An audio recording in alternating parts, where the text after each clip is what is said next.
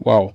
I have seen a publication elsewhere that you went to a registration center knowing very well that you had COVID-19. Is that true? Let me ask you a question. Do you know your status? Do you have COVID? Have you done your test? You have told me what your status is, and I'm told that, and I'm saying that the publication said that you went to the registration center knowing very well that you were COVID-19 positive, and I'm asking you if that is true. Yes, and I'm asking you if you have done your test already. It's inconsequential, sir. Did you know your status before going to the registration center? Let me leave my question. Yes, I have. On the first day of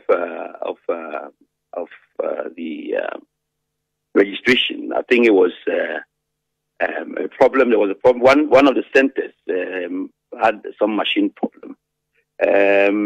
Knowing my status, knowing that I'm asymptomatic, I visited only one center just to check on this machine issue to see whether it was true or not. I never got in the midst of people, and I never got close to anybody. This was on Tuesday or Monday? Tuesday. Tuesday. The registration started on Tuesday. When did you know your status? Oh, I would say that my doctor asked me to go on self-isolation on the 23rd. 23rd? Yes. 23rd, what does self-isolation mean? Self-isolation means that you should stay away, stay alone for, let's say, some time to review your condition. So why were you at a registration center where you could have at least 100 human beings? Unfortunately, that is not the case. I did not go to a registration center where I can have 100 human beings. I went straight in my car to ascertain the veracity of what we're saying. I stood very far away, spoke to the AC person who explained why the machine was misbehaving. And I said, I'll take this report to their boss. And that's why I left. You spoke to them from the window of your car, or you got down and got to the center? No, I got down. And you spoke to them and went back. Did you go with your driver? Yes, I went with my driver. So you exposed your driver. It is important that people like us always get to know our status. Because whether we like it or not, we will go in the midst of people. And no. Whether or not you like, if you are told to isolate, you will not go in the midst of people. I believe that the word isolation means.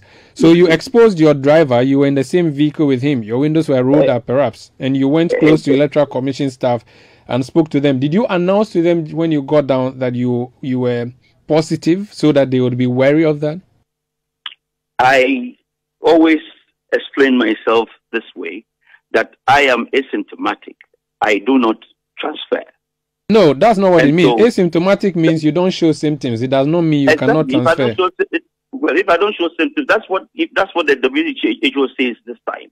That after 10 days asymptomatic, you can go home without doing any other test. Yeah, but you have not been cleared, Honorable, to go away. So first of all, did you tell your driver that you had COVID-19?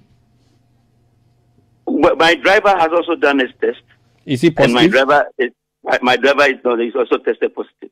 So the two of you were positive, and you went to a registration center and possibly transmitted to unsuspecting people. But my driver is sitting in the car. So my driver we went there to just check this problem and came back home. I did not get my driver down. He only came back and went home. Are you an IT officer, sir?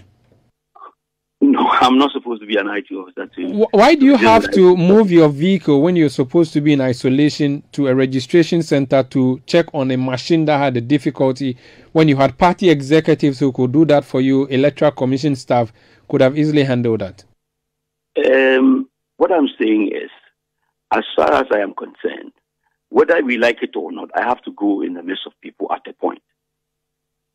And you are not telling me that in a registration period such as this time, I don't have any right to, as it were, solve a problem if I can. Once I know my status, I know how to handle myself in the midst of people, and that's the most important thing. Okay. I didn't even spend 5 minutes. Honorable, when the doctor say to you to self-isolate, is it compulsory or this is just an advice? It's not binding? It is, but it doesn't mean that you don't have to step out. If you go outside to the hospitals and the clinics, people who are asked to self-isolate are asked sometimes to step out in the sun and walk around. Yeah, but not to go to registration centers. No, you see, you are oversimplifying the matter. And in going to the registration center, it depends on what you are going to do in the registration center. I went there just for a purpose and came back.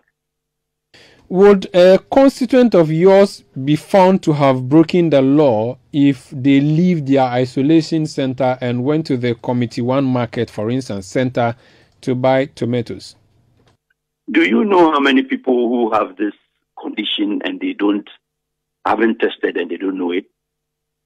You haven't answered my question, You are only speaking on benefit of hindsight of someone who has actually been able to portray to the world that yes, he is at this point. Yeah, so the reason you of all people should be protective of the rest of the populace is that you know what your status is, and so you should prevent yourself. I mean, you should be prevented from going out. Indeed, in other jurisdictions, the health officials would have taken you to an isolation center, maybe Gan East, UGMC, and so on.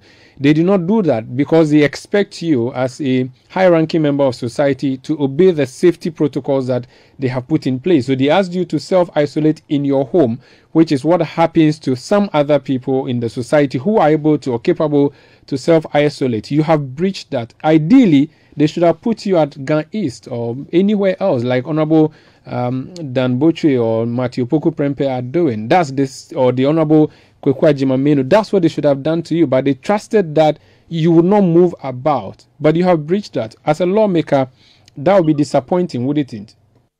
No, I don't think so. I think that you are only oversimplifying the whole matter. If I am able to identify myself as a carrier or somebody who is asymptomatic or somebody who is positive, and I can follow the protocols by ensuring that I do not, go in there without nose masks, without social distance, without touching people and so on, I made sure that problem that sent me there is exactly what I talked about. And okay. Finally, before you go, someone has sent me a message saying that the ICU ward at Kolebu is the same as the isolation ward. What do you say to that? Well, I don't know what name they want to call it, but I went to the isolation center. I didn't go to ICU. Thank you so much. They have a bigger ICU and they have an isolation center separated. Okay. Thank you so much for speaking to us and wish you a speedy recovery.